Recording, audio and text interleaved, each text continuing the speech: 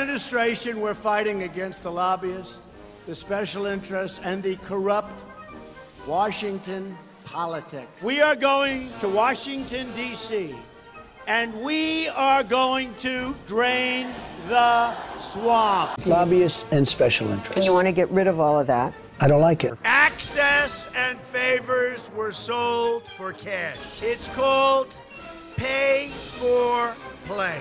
No longer will we accept a broken system that benefits consultants and lobbyists. The consultants that suck up all that money, oh, they suck it up. They're so good. It's horrifying. Our government is for sale.